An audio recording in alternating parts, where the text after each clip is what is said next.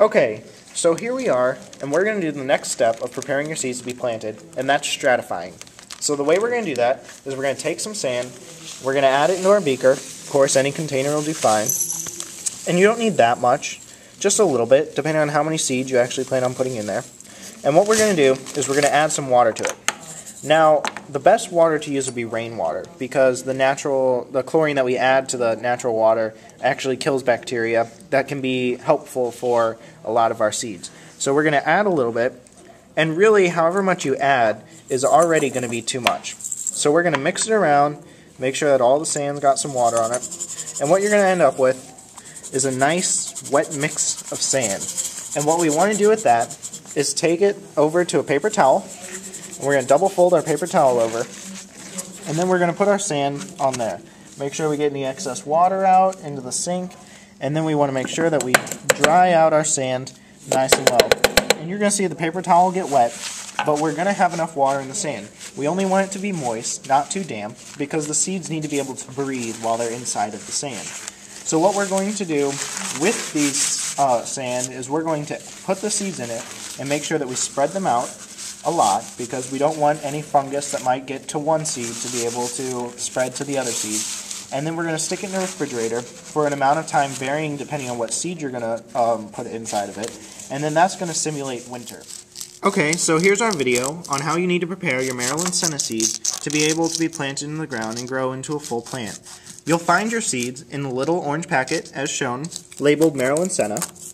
And what you'll want to do is take out the seeds, and what needs to be done is they need to be scarified. And so the way you do that is you take the seeds and you rub it on a sandpaper like it's being shown.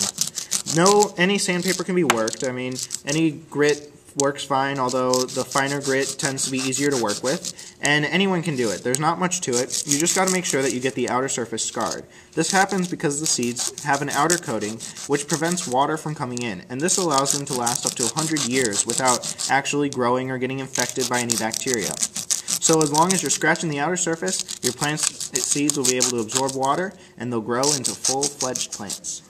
Okay, so now we're going to take our wet sand, which we've dried out, and we're going to add it over into our Maryland senna seeds.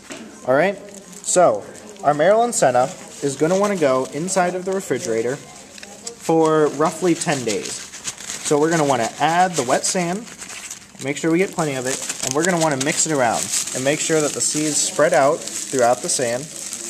And then we're going to take our bag and we're going to label it Maryland senna to make sure we don't confuse it with any other seeds, and we're going to put the date. And now after 10 days, after it's already been scarified before this entire process, we're going to take the Maryland senna seeds, and then once we plant them, they'll be ready to go. Now the other seeds you'll see need to be stratified for a longer time inside of the refrigerator, and that's because the Maryland senna seeds being scarified have actually been opened more to the moisture, and so they're going to need a much shorter time. The seeds that we need to stratify are going to be our blue lobelia and our cardinal flower. We're going to continue with the same sand and just do it over, and these both need to be stratified in the refrigerator for 60 days. So once again, we're going to write the name of our seed on our bag, add the sand, write the date, and make sure that we keep track of time. One of the best ways to do it is to plan this out so that all of the seeds will be finished at about the same time, and then you can all take them all out at once and do one big day of planting. The final seed that we need to stratify is the New England aster, which you'll find in your orange envelope, like so. And so we're going to do it the exact same way for 60 days. We're going to add our nice and moist sand, not wet, just moist. And we are going to label it with the date and the species, and then we're going to stick it in the refrigerator for 60 days. So now that we have all of our seeds done, we're going to seal up all of our bags, and we're going to make sure that we go ahead as shown with these two bags. We're going to mix around the seeds, make sure they're spread apart, nice and distanced, and then we're going to just sit them anywhere in the refrigerator, make sure they're sealed tight, and then pull them out after their stratification time and plant them in their dirt.